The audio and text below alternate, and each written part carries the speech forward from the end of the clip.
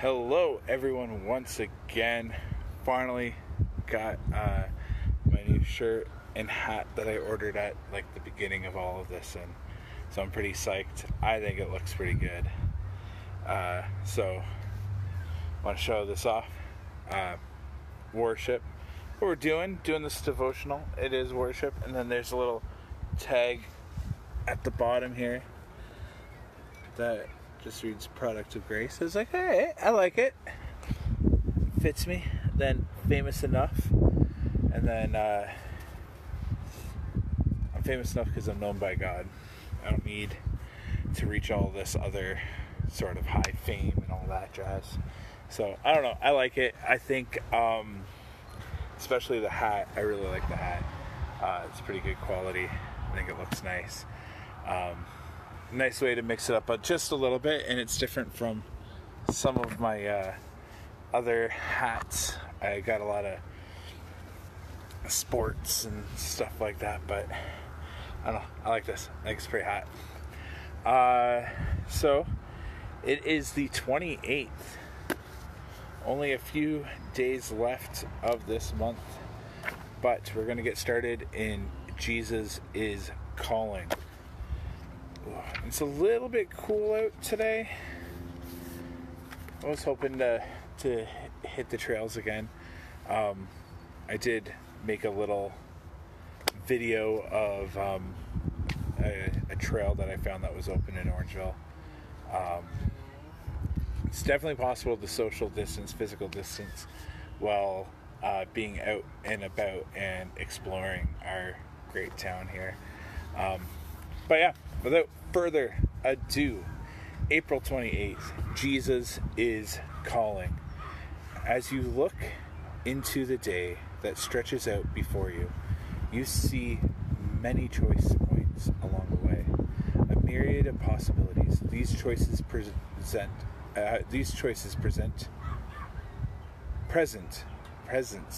can confuse you. Draw your mind back to the threshold of this day, where I stand beside you, lovingly preparing you for what is ahead. You must make your choices one at a time, since each is contingent upon the decision that precedes it. Instead of trying to create a mental map of your path through this day, focus on my loving presence with you. I will equip you as you go, so that you can handle whatever comes your way. Trust me to supply what you need when you need it. And that was based off of 3 Bible verses. The first one, because the Lord's great love, we are not consumed, for his compassion never fails. They are new every morning. Great is your faithfulness. I say to myself, the Lord is my portion, therefore I will wait for him. The Lord is good to those whose hope is in him. To the one who seeks him, it is good to wait quietly for the salvation of the Lord. Lamentations 3:22-26. Then, in his heart a man plans his course, but the Lord determines his steps. Proverbs 16:9. And then, hey Aaron, oh, taste and see that the Lord is good. Blessed is the man who trusts in him. Psalm 34:8.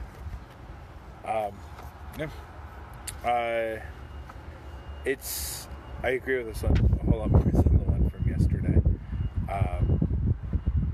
And a lot of people, when they start looking at God, they ask questions like, how can I discover God's will for my life?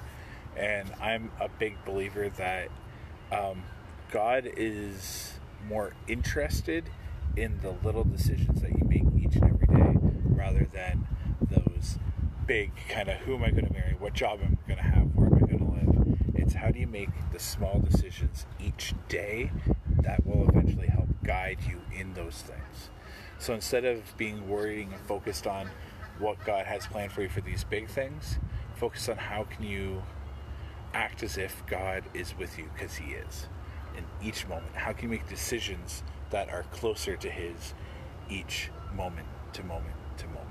I think that is how you discover those big things.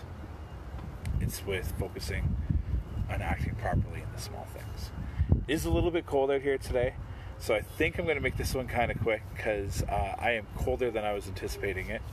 I was like, oh, the weather looks like it'll be warm. It's about what it was yesterday. But without the sun, it is a lot colder. Hopefully the wind isn't too bad. No, wrong part of the Bible. So it is the 28th, so we're going to start reading again, Proverbs 28.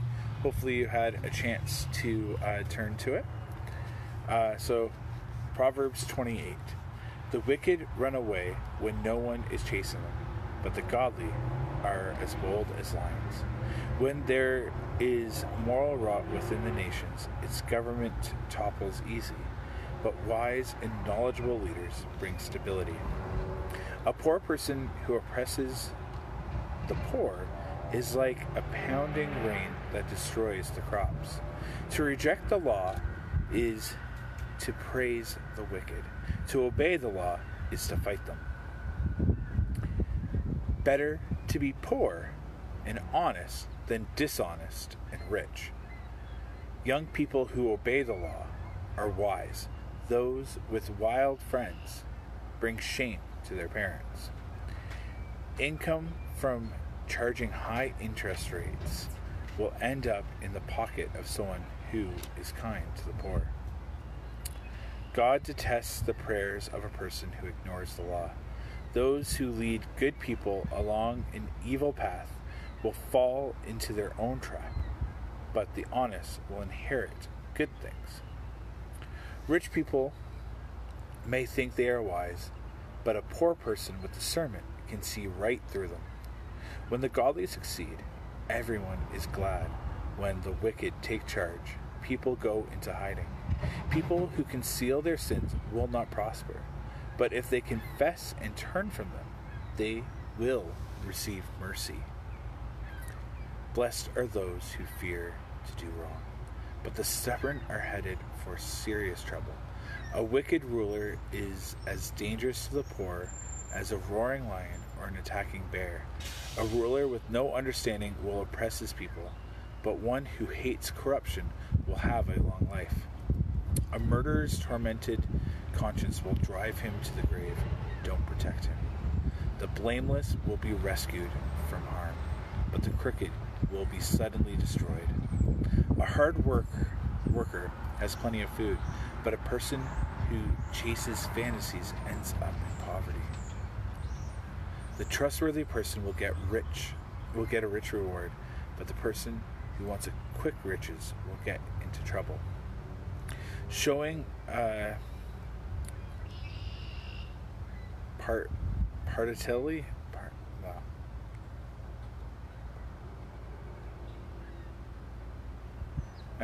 showing, I don't know what that word is. I can't read it. Sometimes I read it. Partility is never good. So, someone go and read that word. I cannot comprehend that this morning for some reason. It's never good. Yet some will do wrong for a mere piece of bread. Greedy people try to get rich, but don't realize they're headed for poverty. In the end, people appreciate honest criticism far more than flattery. Anyone who steals from his father and mother and says, "What's wrong with that?" is no better than a murderer. Greed causes fighting. Trusting the Lord leads to prosperity. Those who trust their own insight are foolish, but anyone who walks in wisdom is safe. Whoever gives to the poor will lack nothing, but those who close their eyes to poverty will be crushed. When the wicked take charge, people go into hiding. When the wicked meet disaster, the godly flourish. Hopefully something stood out to you today. But Proverbs 28:13 is actually has references, the New Testament references back to it. So I'll read Proverbs 13 again.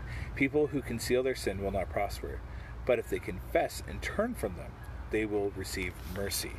So in 1 John 7 and 9 is where it refers back to. So Proverbs 28:13, only when we confess our sins do we receive mercy from God. And the Apostle John tells us that if we confess our sins to Jesus, he is faithful and just to forgive our sins and to cleanse us from all wickedness. So that's I do. As you guys just got to witness, I'm not a strong reader. And one of the things I normally would do is I'd be like, just like that word is just totally escaping my head. I can't not think of it. I can't even like sound it out properly in a way that makes sense to me at the moment. Even though I'm sure it's just a very simple word. I would put it into Google, and then it would like break down how to pronounce it and the definition, and that's normally what I would do. I can't do that right now because I'm on my phone, so I'm sorry for that, but it's okay not to be perfect. Is one of those other things, right? Just trust what God's doing and know that he's with us. And you know, our weaknesses God can use our weaknesses to do some pretty miraculous things. So I am not afraid to give God my best and my worst. And my reading sometimes is my worst, and I'm giving it to you guys. So thank you for joining me today.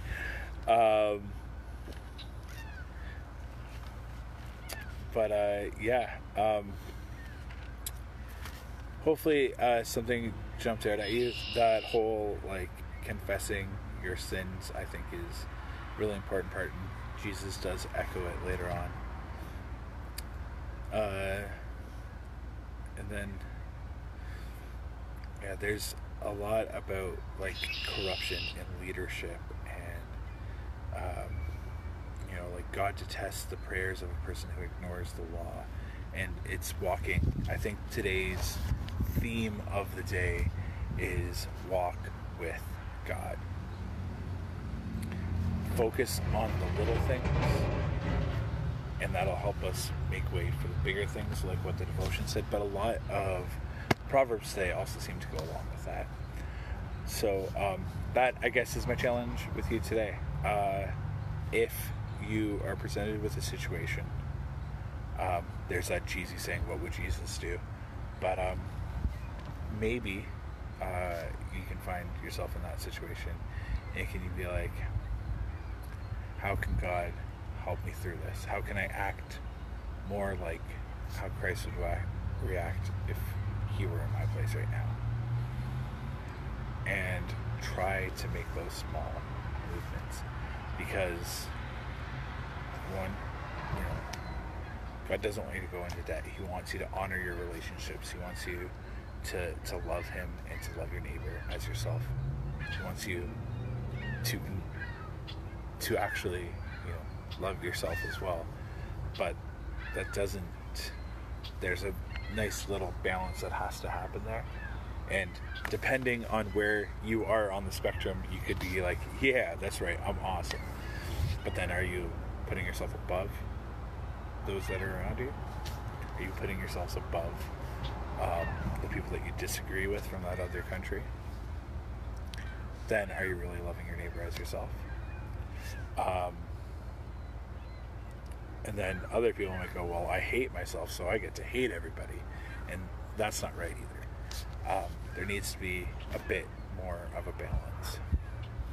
And with things like this, with with likes, comments, all that sort of jazz, it can be really easy to get caught up in the numbers, and the numbers can be exciting. But this right here, what we're doing, it's a form of worship. When I start looking at the numbers, which I will confess I have done a couple times, and it can be a little bit ego-filling, and when I'm feeling low because there might not be a whole lot of numbers, I got to remind myself that I'm famous enough because I'm known by God. Anyways, I like that. I like the shirt. Let me know what you guys think. If you guys want me to pray for you, please leave a comment, or if you have any questions about what we read today, you can send me a private message. I'm happy to work through it with you. I definitely don't have all the answers, but I love trying to find them. So yeah, thank you very much. Have a great day. God bless. Oh, I didn't pray. Doy. I almost didn't pray. All right, I'm not going to leave yet. I'm going to pray first. So, yeah, let's walk down by the river. It's a little bit more windy over here, though. So, yeah. Definitely cooler with the rain and with the wind that hit. I pray that we can find your will for our lives by not focusing on the big things, but focusing on the little things, the things that are moment to moment. For everyone that's going through a really hard time right now, for all the front care workers that are struggling, I pray that you can use the kind words and Facebook posts and everything to inspire them to keep on going. From truck drivers, train drivers, construction workers, police officers, nurses, doctors, PSWs, and so much more. I always feel like the list should go on and on and on, and especially our government officials, as they decide kind of what to do next. I pray that we don't move so quickly that we open up things that we shouldn't. Protect us, help us act wisely, Lord. And yeah, thank you very much. Amen. All right, guys, thank you once again. I bid you all a good day, and yeah, good day. God bless.